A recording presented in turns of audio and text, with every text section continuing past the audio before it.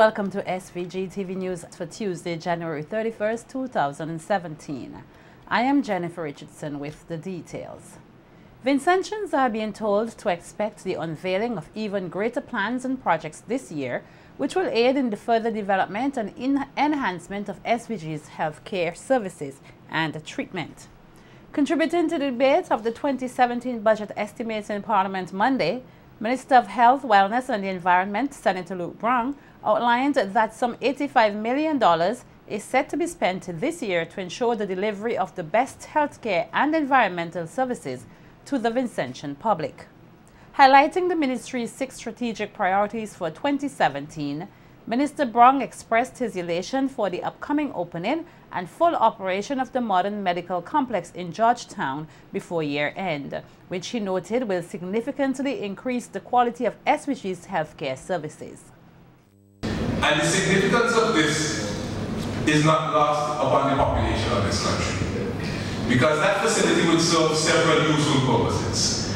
And one of those useful purposes is the fact that it will be able to provide dialysis services to the residents, to the population. And there is a crying need for dialysis. I've made the point before on other occasions that the cost of this treatment outside of the realm of the public sector is prohibitive, it's high, unsustainably high, unaffordably high. And I think that what is going to happen in terms of this modern medical complex this year is vital as far as our march towards universal access to healthcare and universal health coverage in civilian. The health minister added that persons will also see the opening of 2 modern polyclinics in addition to the ongoing developmental work being undertaken at the Milton Cato Memorial Hospital.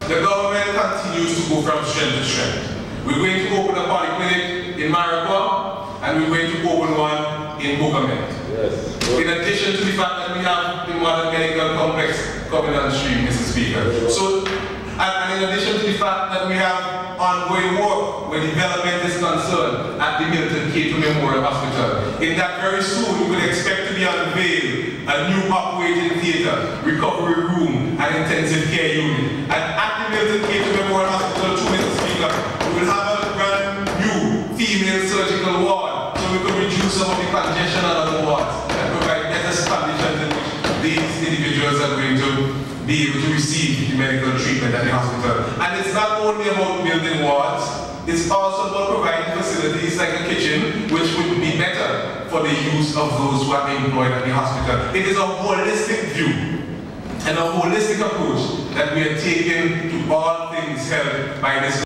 Senator Brown further outlined that the government intends to make greater efforts in rolling out national health insurance services. Full business of fees and revenue and how we sustain and manage things in respect of our health services and environmental services too is brought into sharp focus in a period such as this, Mr. Speaker, when we are contemplating, in fact it's beyond contemplation, when we are moving forward with our plans in relation to national health insurance. And one of the things that we look forward to in this upcoming year is for us to make decisive progress in respect of national health insurance, and that will have a bearing on several different themes that are relevant to the ministry. Member of Parliament for West Kingstown, Daniel Cummings, has described the administrative functioning of the Ministry of Health as a disgrace. In his contribution to the 2017 budget estimates on Monday, Cummings, the Shadow Minister of Health for the opposition, requested a copy of a report on the overall health sector operations. Cummings alleged that hospital ambulances are being used to transport junior staff workers and called on management to look into this and other matters. These things really ought not to happen. Somebody needs to put a foot down and make sure. No wonder they're now looking to find a management plan. But we have to get the Memorial Hospital. Apparently there's not one. Or they don't understand what a management plan is. Anybody responsible for an institution that will allow this to happen should hang their head in shame. It's a disgrace.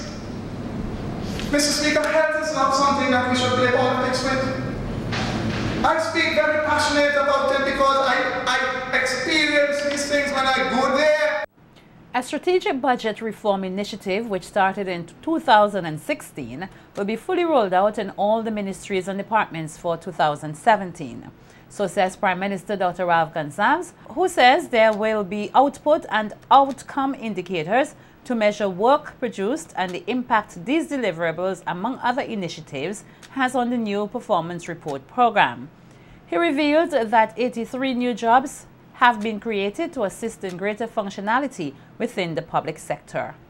The main objectives of this reform are to strengthen further the linkages between the government's strategic policy priorities and the budget, improve performance management and reporting by sharpening the focus of the measurement and delivery of results, and streamlining the program structures of ministries and departments to reflect better the core functions of each portfolio.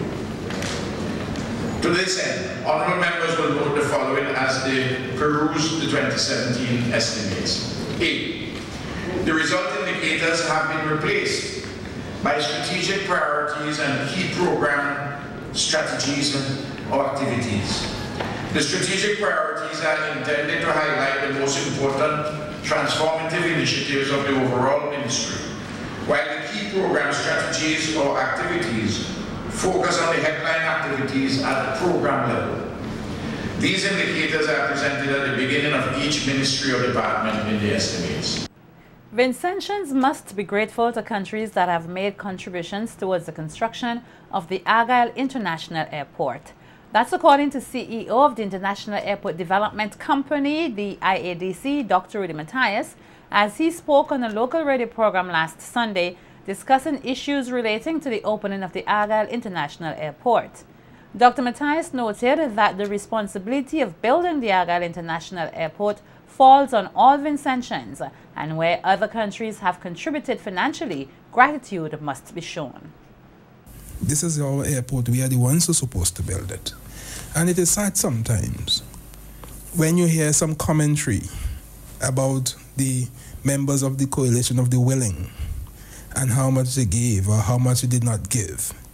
And you wonder sometimes the way some Vincentians speak is as though somebody owes us a living, somebody owes us, or there is a responsibility on the part of any country to help us build an airport.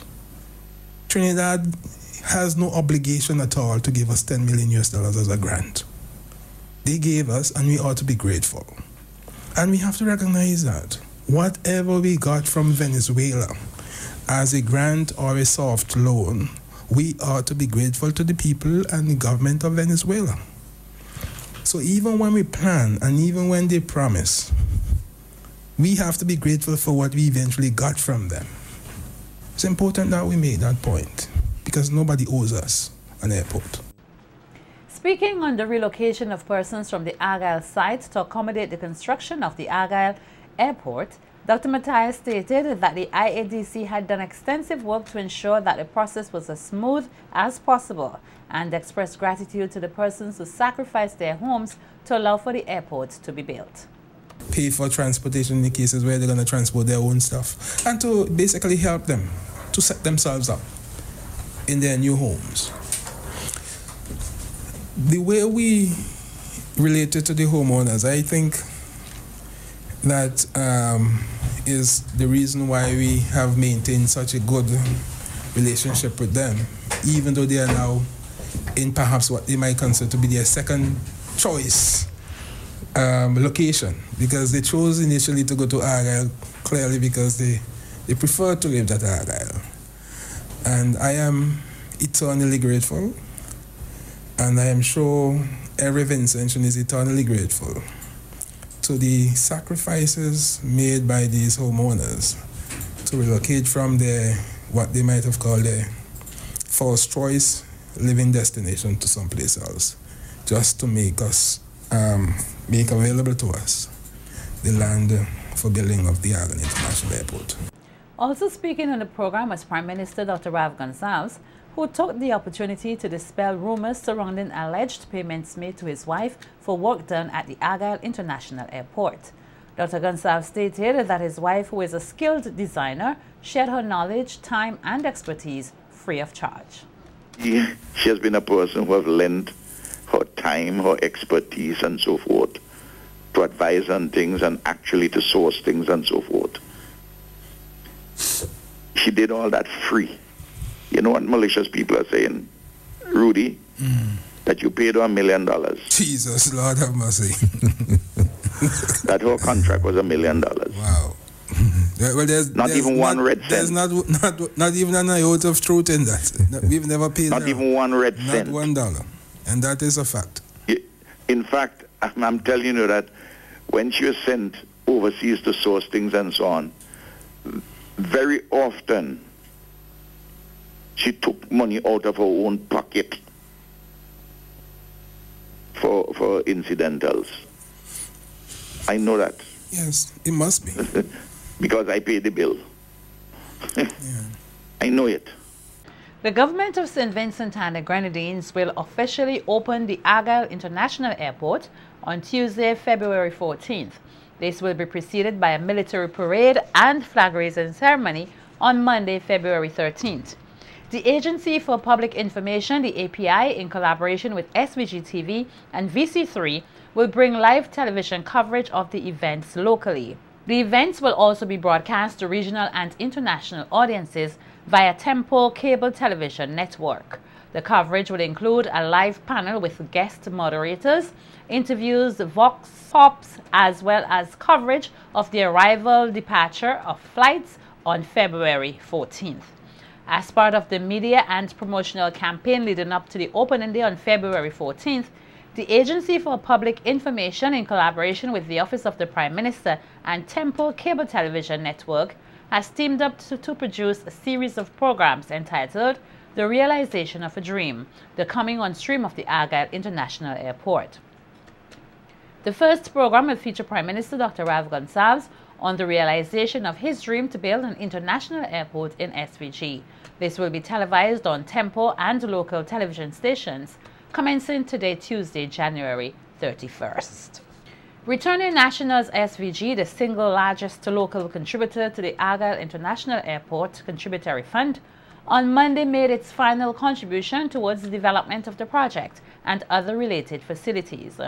The group, which comprises Vincentians who once lived in the diaspora but have returned home, met at the AIA's conference room on Monday to present their final check for 15,000 EC dollars to patron of the AIA Contributory Fund, His Excellency Governor General Sir Frederick Ballantyne. This brings their contribution to a grand total of 275,000 EC dollars. Speaking at the handing-over ceremony, President of Returning Nationals SVG, Nayoka Clouden, said they are happy to have given their support to the project and thanked the general public and many organizations who assisted them in their venture over the years. CEO of the International Airport Development Company, Dr. Rudy Matthias, commended the group for their hard work in raising funds for the project. He also thanked them for their decision to make available 150,000 EC dollars to the Cayo village. Accepting the check, His Excellency the Governor General Sir Frederick Ballantyne said all Vincentians have a moral responsibility to build this country and must use whatever skill and ability they possess to make St. Vincent and the Grenadines a better place for all Vincentians to live. The outpouring of condolences by members of Parliament to the families and friends of the students of the Technical Division of the SVG Community College who lost their lives in a vehicular accident in Barbados on Sunday was heartfelt on Monday as each minister stood to express their sorrow about the tragic incident. This is really a sad thing. I saw in the nation online the mangled condition of the vehicle. I also wanted to extend condolences to the family of the one Barbadian person in the accident who also died. Sometimes for the first time on their own. And you do so with always that fear that something terrible can happen. But you pray by the grace of God that the guardian angels will guide them and bring them back safely, and sometimes it doesn't happen. And I feel so pained in my heart for those families, Mr. Speaker. One of the deceased, Mr. Speaker, in the Barbados accidents, aunt worked with me, and she hails from Shaps, the Denny family, and I've not been able to make contact with them, quite unlike me. But I hope in the course of the day that is done. And I commiserate not just with the family, but the institution, community college. The remiss of me if I didn't stand to join Prime Minister Gonzalez and other members of Parliament who have expressed their condolences to the families of Aziza Denny, Karen Padmore, and Danny Horn. They passed a tragic accident in Barbados.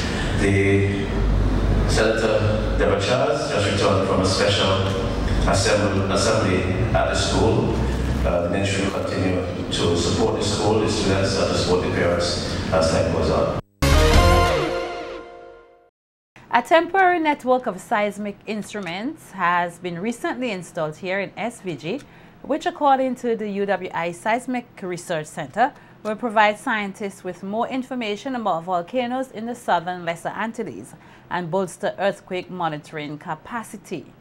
Seismic recording stations have been installed in Union Island, Canawan, Mustique, Beckway, and mainland St. Vincent. According to the UWI Seismic Research Center, the installation was part of the Volatiles in the Lesser Antilles project, which seeks to provide a better understanding of earthquakes and volcanic activity in the southern Lesser Antilles. Similar instruments are also expected to be deployed in St. Lucia and Grenada. The center said additional studies on the development of volcanism in this region are planned for May 2017, and that these exercises present a unique opportunity to advance scientific understanding of natural systems that have great potential to impact the societies of the southern Lesser Antilles. Persons here involved with emergency response are engaged in a 6-day workshop designed to boost their capacity in relation to managing aircraft accidents and mass casualty events. The workshop is funded by the Pan American Health Organization, PAHO, and the Caribbean Health Disaster Risk Management Global Affairs Project, PANAD. Speaking at the opening ceremony of the simulation workshop on Monday, Chief Medical Officer Dr. Simon Keyser Beach said, although the participants may have at some point dealt with mass casualty incidents, it is always good to have refresher training to boost their capacity. We're ramping up. After February 14, we are going to have to be able to manage mass casualty events where we can have over 150 casualties. That's a whole different ballgame for us. And though we have learned, and I think we do very well with our current mass casualty management in terms of our 8 patients, we need to now develop those skills we have learned before so that we can adequately, efficiently manage mass casualty events, which could be, as we just said, greater than 150. How do we do that? We utilize the same basic principles that we know and have experience in, and we build on that. Dr. Beach also expressed gratitude to the participants for taking the time out to be involved in the workshop, which she said is timely. We'd also want to thank you for coming and being here this morning. I know that this is a very busy time in the response services, and for you to come and be willing to spend 6 days basically with us is a tremendous investment and sacrifice. I also want to thank you for coming at such late notice, and we apologize, but I guarantee that this is going to be a very beneficial 6 days. Director of the National Emergency Management Organization, NEMO, Michelle Forbes, also considered the workshop a timely one and expressed confidence in its success. The way you handle an injured person can be a matter of life and death, and you'll have a greater appreciation of the challenges that our health personnel face each day in prioritizing those who need health care. Additionally, the first responders at the airport to an emergency must be able to competently manage a mass casualty event until additional support arrives. As NEMO, we want to extend our appreciation and thanks to the Ministry of Health and PAHO for organizing this workshop. I know we have had some challenges in scheduling and repositioning staff, but I'm also confident that this workshop will be a success. Special thanks to our facilitators, Peter Burgess and Dr. Aline. Welcome again, Peter, to St. Vincent. I know we have met at similar courses a few years back when we were a bit younger and a few pounds lighter. So Peter is an excellent facilitator, I will tell you. Fun, but he will drive you hard. Vincentians will soon be able to vote for who or what they consider to be the best product or service provider available here in St. Vincent and the Grenadines through a People's Choice Awards initiative dubbed the Best in SVG campaign. The campaign is being hosted by Interactive Media Limited and Rebel Media. At a media launch on Monday, January 30th, Chief Executive Officer of Interactive Media Limited, Claire Keyser, outlined that the campaign, which has some 115 categories, is aimed at giving recognition to local entities and individuals for the services or products they provide to the Vincentian public. Noting that along with bragging rights, the winners of the campaign will be able to possess a valuable accolade, Keyser said there are no criteria for any of the categories, as persons will vote for what he or she believes is SVG's best. And this sort of campaign is also very good for people who are new to the community, because we will have all of this online. We will be soon launching our Facebook page. People who are new to the community sometimes want to know who is the best florist. Where can I get somebody to do a really nice floral arrangement? And they really don't know where to turn, but they choose who the people of St. Vincent and the Grenadines say is the best. But we're referring here to businesses, people who do it for commercially.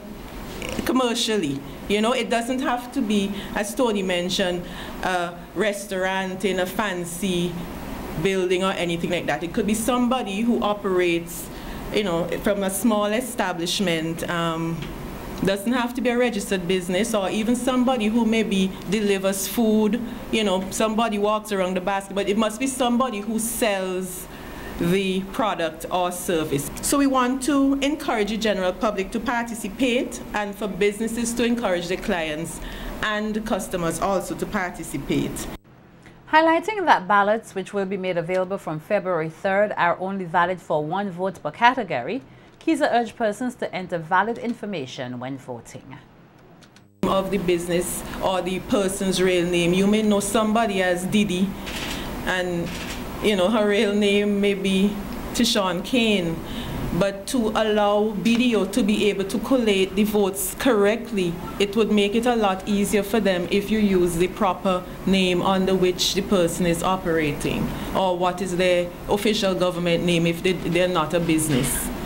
For you to be eligible to win the $1,000 prize, we must have your real name, because you'll be required to produce ID, a government-issued ID, to claim the prize.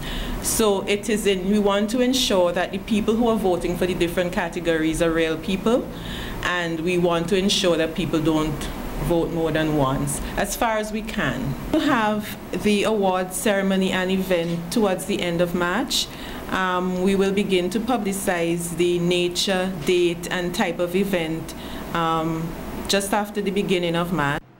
Speaking on behalf of the company responsible for the auditing of the campaign, senior partner of the accounting firm BDO, Floyd Patterson, noted that the campaign will aid in the promotion of Vincentian products and services. Basically, what we'll be doing is ensuring the integrity of the information that is provided, that is above board, and that the scores that are tabulated from week to week with respect to the best of SVG, that we report fairly who are the winners of this program. We are really looking forward to participating in this program, because we think that it can only do good for St. Vincent and improve the quality of goods and services that are provided in St. Vincent and the Grenadines. I'd like to take this opportunity to thank those individuals, Clay, for coming up with such a brilliant idea in order to improve the quality. I think it would be a driver for improving the quality of goods and services throughout St. Vincent and the Grenadines.